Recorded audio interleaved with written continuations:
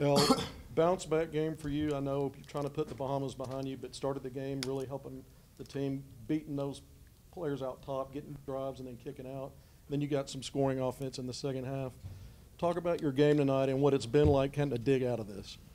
Man, I was in my head in the Bahamas, not really playing my game, being indecisive. But like tonight, like Coach Smart sent me clips of me from last year when I played against Duke, and he just told me to play my game, go out there, play confident, and really just look for my teammates, and that's what I did. Like started the game out, look for my teammates, get my guys shots, and when I needed to score, I scored. So I felt good.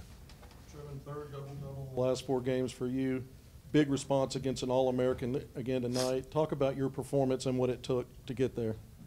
Shit, you know, I'm not looking at if somebody's an All-American or not. You know, I believe I'm one of those guys. So just going out there and, you know, it's a big win at home. You know, it's a great environment. It's good to have everybody on our side. So, you know, I just went out there and did, know what I know I can do, and it was a good turnout.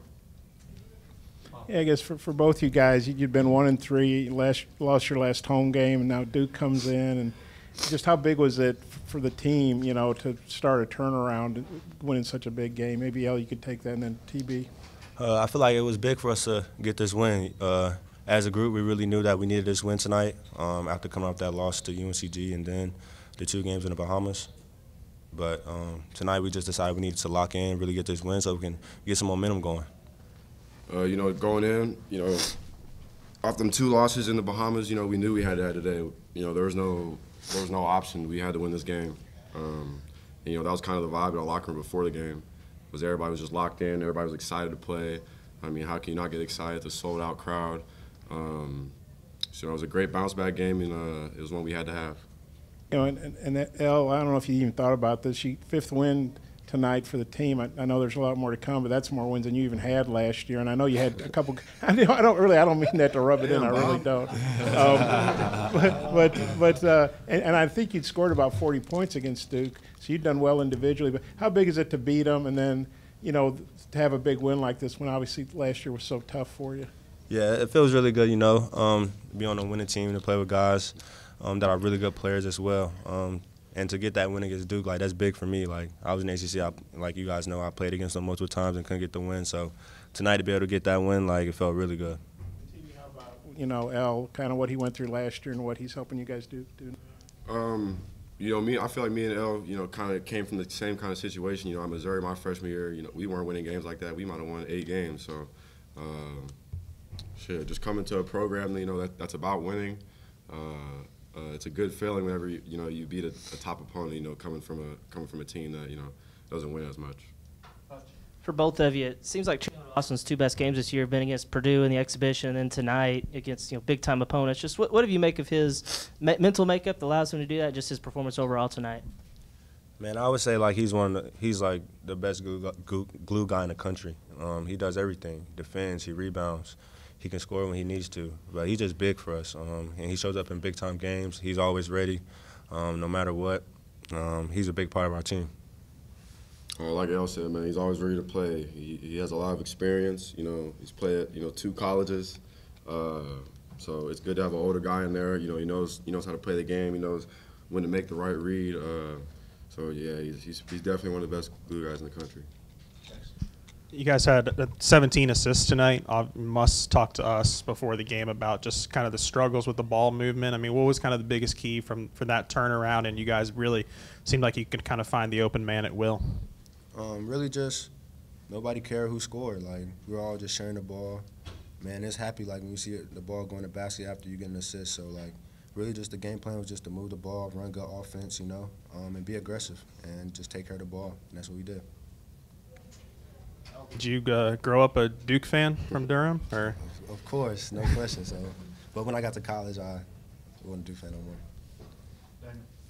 Coach Must talked to us about how he spent 14 hours cutting every single play for y'all before this game from the games in the Bahamas. Just how did his prep and his attention to detail help y'all in this game? You know, I feel like every game, you know, our coaching staff, you know, they give us everything we need to be successful. And, you know, this is just another one of those games. It was just a matter of us going out and executing the game plan, and, you know, we did that well tonight. can't remember what game I asked you afterwards, but you said you were at like 120%. What percentage health are you now?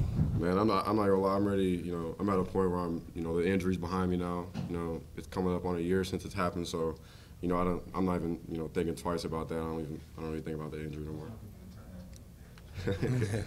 But for both of you, Caleb, 21, 5 and 5. 21 was obviously big, but the 5 assists, I think 4 of those were threes. Just what did you make of him tonight? He hit some big momentum shots, I thought. He's a big-time player. He really can score the ball at will. He's a better passer than he gets credit for. So that 5 assists was big. Must have been on him about rebounding the ball. So 5 rebounds as well. Like, that was big. Everybody we got in there rebounded the ball well, and he had a big game. Shout out to him. You know, shit, we know and everybody knows how well he can score the ball. You know how well he shoots it, but you know when he's getting 5 assists and 5 rebounds and doing all little stuff, it's hard to beat us. So. This is for both of you guys, so Elle can take it first, and then Trevon. Obviously, the crowd played a factor in your performance tonight. It was the largest crowd ever in Bud Walton Arena history. I mean, just amazing atmosphere. What did you guys think of it, and how did it help on the court tonight? Man, that was insane. Like, I haven't had that experience in college basketball except for the Purdue game. So, for me, like, I really just wanted to go out. I was just excited just to be out there and play. The crowd played a big part, though. Like, it's tough to play in there with all those people, screaming, yelling. Like, so I feel like that home court advantage is, like, different when it's packed out like that. Go ahead. You want me to I don't got nothing. Sorry, I'm sorry. What was the question again? Just, the atmosphere tonight. Obviously, it played a factor into all of it. The largest crowd ever in Bud Walton Arena history. How did it help you specifically? I mean, when the fans are all, all on our side, it's a good feeling. I can't imagine, going somewhere else and playing against, something like that. So just to have the fans there, man, that's the best fans in the country that are camping outside. I drove past, there was probably 5,000 students outside, so, you're probably not getting that anywhere else in the country. And, man, I was just blessed to be a part of it. I didn't know it was the most people here ever in Bud Walton, so, that's something special. You guys were without Team Art tonight after that scary fall in the Bahamas the other day. Was there some added motivation to maybe go out and have a strong performance without him? And then what does it say about this group to respond the way you did without somebody who's been such a key part to the process so far? Yeah, Team Art's a big part of our team. He had an amazing game that last game in the Bahamas. That was his career high. He's really been able to show that he can score the ball at will, defend, and rebound. So, yeah, I feel like guys, but we just have a deep team. Like, you just never know. Like, we have multiple guys that can go out there, get 20, and I feel like without having him tonight just shows, like, how deep we were, like, how together we were, like, when a man's down, like, and we want to get that win for him.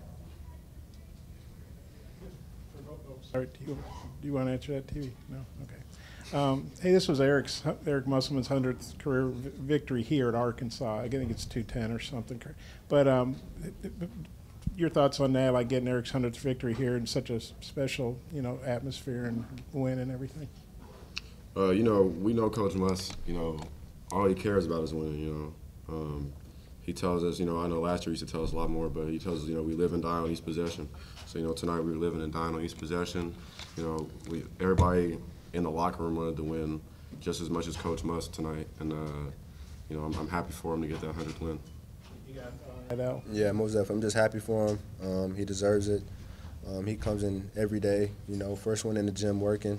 So I feel like I'm very excited just to be a part of that 100th win, and that's something I can share with him.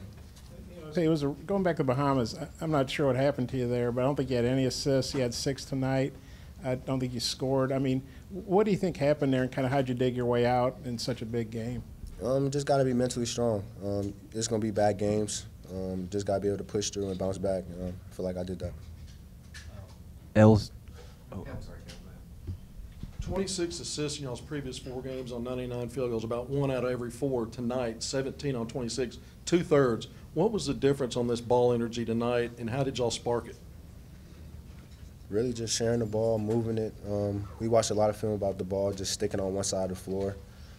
So we tried to get the ball to the second and third side, and we did that. And when guys were open, They knocked it down. We knew how Duke was going to defend us. We knew TB was going to be open a lot because of how they're four-man guard, so we took advantage of that. I mean, the first 3-4 minutes, like, I was just looking for him because I knew he was going to be open the majority of the time. El mentioned that Coach Smart sent him some tape of him playing against Duke last year. Trevon, after the UNC game, was there any motivation from any of the coaches for you like that, along those lines? Yeah, I would say Smart, you know, me and Smart, right when we got back, you know, I was coming in, you know, 2-3 times a day, watching film, you know, watching myself, watching where I'm going to be at in response on the floor against Duke. And, you know, we really game planned for Duke, you know, really hard. All the guys were bought in. Everybody was doing their own positional film. And, you know, the coaching staff did a great job of getting us ready for today. Bob, final question, okay.